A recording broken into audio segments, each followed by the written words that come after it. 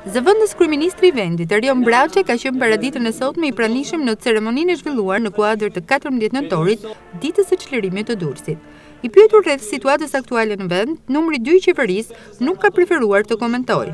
Kjo është hera e dytë brenda një harku të shkurtër kohor që zoti Braçe vjen në qytetin bregdetar.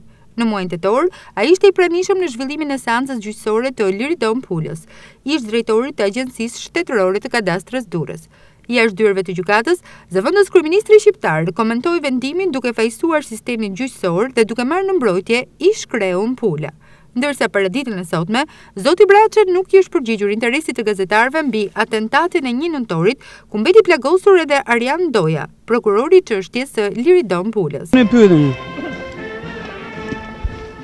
Aktualisht, Viziton Pula është jashtë hekurave pas vendimit të marrën nga gjykata e apelit të Durrësit, e cila caktoi masën detyrim paraqitje për të, ndërsa për atentatin ndaj AdriaNet është vënë në pranga Redian Rahja.